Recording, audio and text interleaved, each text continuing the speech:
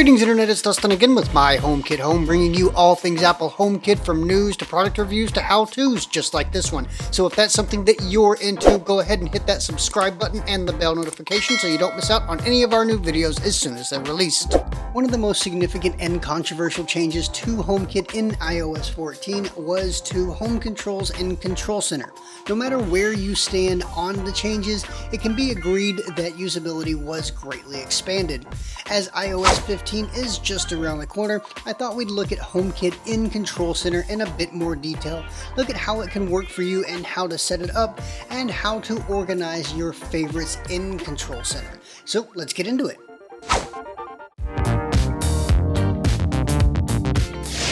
The most controversial change was the addition of recommended accessories. So Apple uses some sort of AI to determine which of your home accessories it thinks you might be wanting to use at a given time and offers those up for quick access. In theory, this sounds pretty great, but in practice, I found it pretty useless.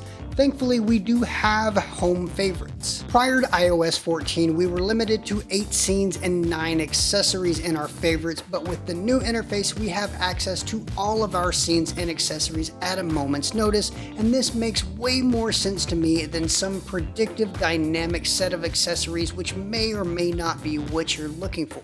Not only do we get access to all of our favorite scenes and accessories, we can tap the drop-down menu and get access to all of our scenes and accessories throughout our HomeKit Home, laid out by room. What an idea. While it might not be as flashy as the Home app, it's definitely functional and you can get at your scenes and accessories in a pinch. One of the downsides to this is that we don't actually have access to our camera feed, so for this we need to tap the house icon at the top right to jump into Apple's Home app.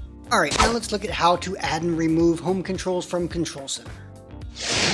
Tapping on Control Center from the Settings app, we're immediately presented with the option to show home controls. This will give you your recommended accessories as well as the option for home favorites, which will then get you also to the abridged version of the Apple Home app. Alternatively, you can get rid of the recommended accessories, leaving behind just the home favorites by adding the home control button. This definitely cleans up your Control Center a bit, but I prefer the prominence that having the recommended accessories provides, even if I do find the recommended accessories largely useless. I guess you could enable both of these home controls, but that just seems redundant. Okay, so now that we have our home controls in Control Center, you might be interested in knowing how to rearrange your favorite HomeKit scenes and accessories, and here's how we do that.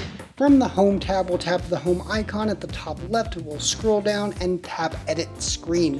Once we've done that, we'll notice that our scenes and accessories are now doing a bit of a jig. This indicates that you can now drag your scenes and accessories around, putting them into any order that you see fit.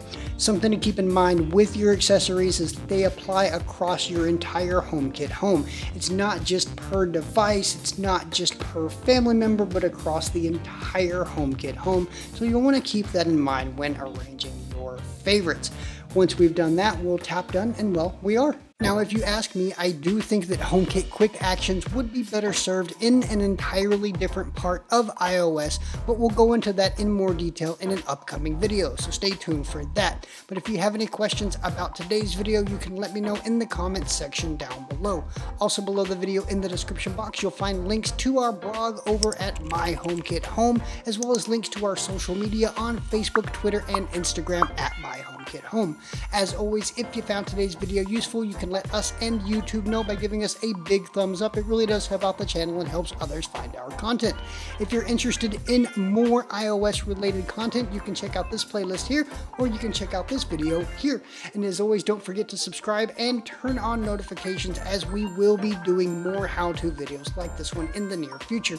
Well, that's all that I have for you today. I do thank you for watching, and until I see you in the next one, this has been Dustin with My HomeKit Home.